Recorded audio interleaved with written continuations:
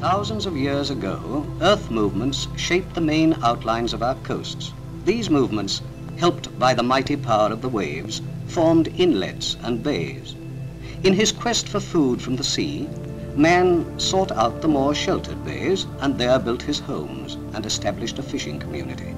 In this little bay, the fishermen have for generations hauled up their fishing boats between the tides for safety.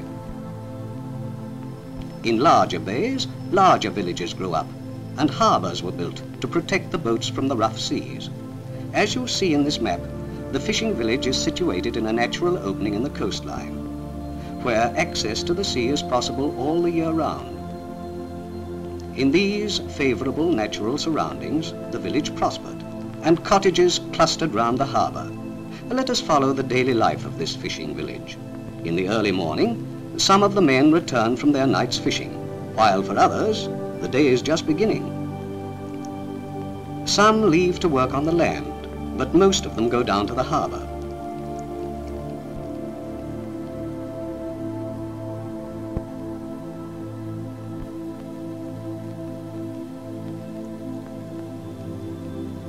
Potting for shellfish is now in season, so, hoping for a good catch, the fisherman takes out an extra crab pot.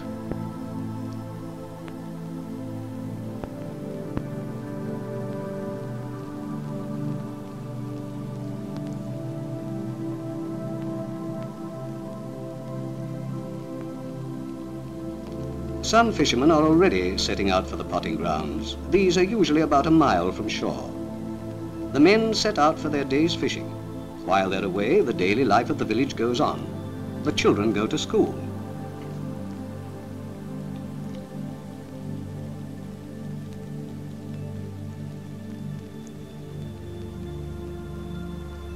In the center of the village stands the church, built of stone quarried from the surrounding hills. This is a fisherman's church. The pictures on the windows show that the ways of fishing have changed little since Bible times. Down at the harbour, other fishermen are at work. From time to time, the fishing nets are taken out of the boats to be dried ready for tanning. The harbour wall makes an ideal place on which to spread them out. The tanning will preserve them against the constant hard use.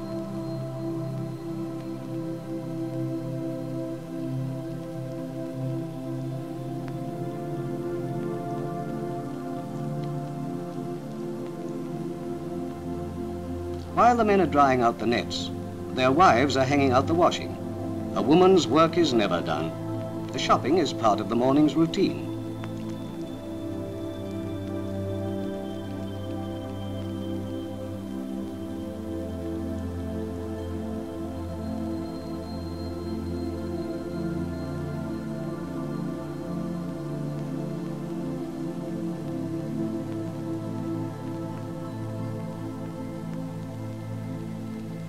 Vegetables are plentiful in the village.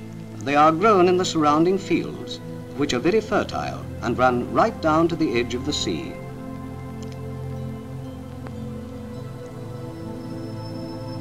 The map shows the agricultural land around the village.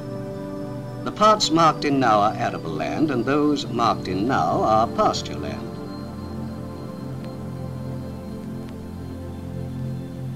Out at sea, the fisherman is hauling in his catch for the day. The crabs crawl into the hole at the top of the crab pot to get at the bait and are unable to escape again. A good haul, 3 dozen crabs in his baskets today.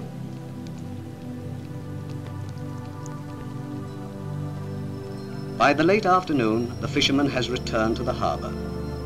And after his long row home, his wife knows that he will be ready for a good meal. School is over, and the children come home. For the children and the crab fishers, the day's work is over. But work is only just beginning for the pilchard fishermen, as pilchards have to be caught at night. The bundles they are carrying contain food, which will be very welcome when they are out at sea in the small hours of the morning. These men come down to their boats shortly before sunset during the pilchard season.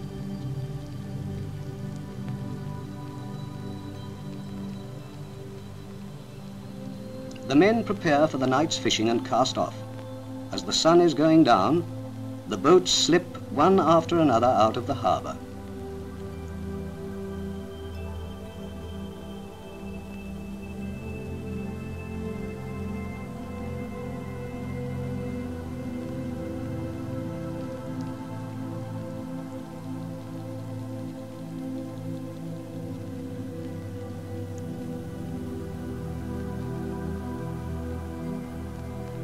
This evening, pilchards have been sighted near the bay, so the boats will not have to make a very long trip.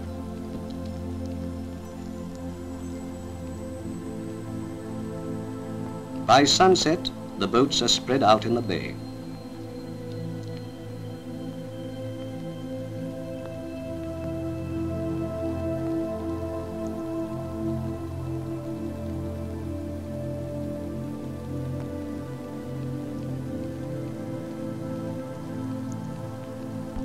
As darkness falls, the men cast the pilchard nets over the starboard side. The net hangs in the sea like a huge curtain.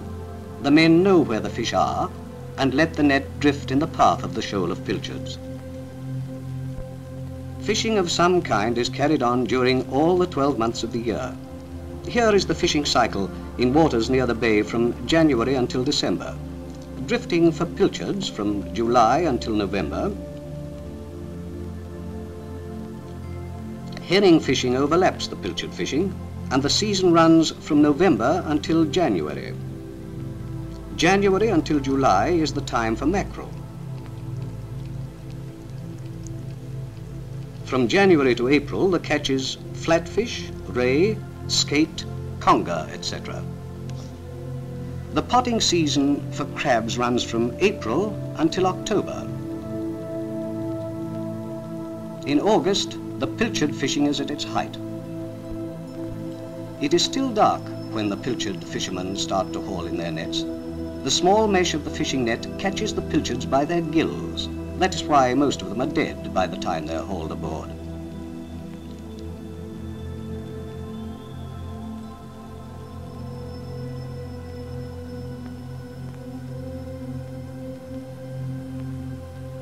At break of day, as the village is coming to life, the pilchard boats, heavily laden with their night's catch, are homeward bound.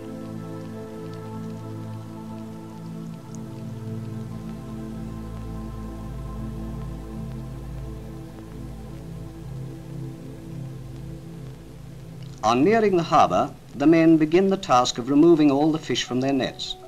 Each pilchard has to be removed from the mesh by hand. This boat has a catch of over 50,000 pilchards.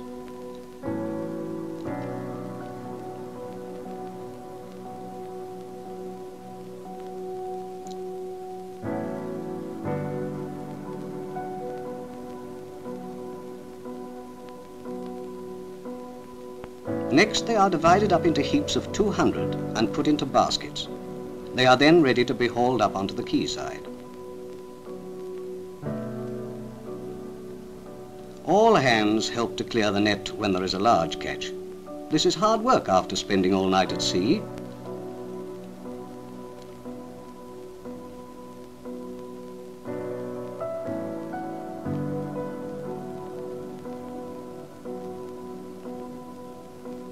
Damaged fish are thrown to the gulls.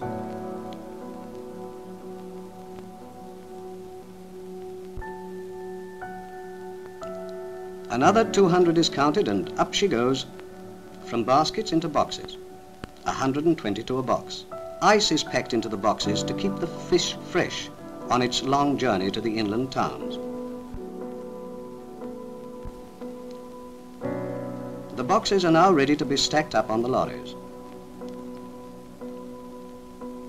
The fishermen get their pay, a share of the value of the catch, which is now on its way to the towns by road and by rail. For the men who fish by night, it is now time for rest. But for others, another day's work starts in this village by the sea.